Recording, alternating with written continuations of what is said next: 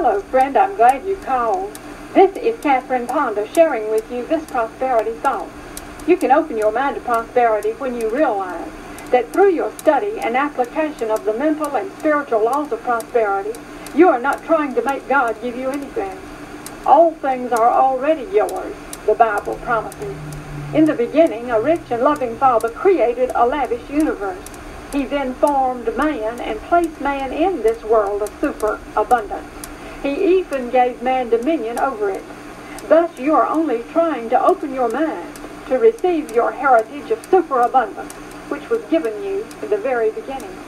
For this purpose, declare often these words: I now open my mind to receive my heritage of superabundance that was given me in the very beginning.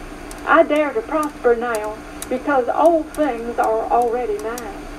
You will enjoy declaring these same words for others. Say for them, you now open your mind to receive your heritage of superabundance that was given you in the very beginning.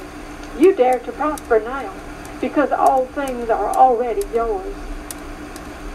You are invited to obtain a copy of the free monthly publication entitled Keys to Prosperity by requesting it from the non-denominational Unity Church Worldwide at Post Office Box 1709, Palm Desert, California, 92260. And now, dear friend, remember that all things are yours as you open your mind to the lavish abundance of the universe. Thank you for calling Prosperity Dial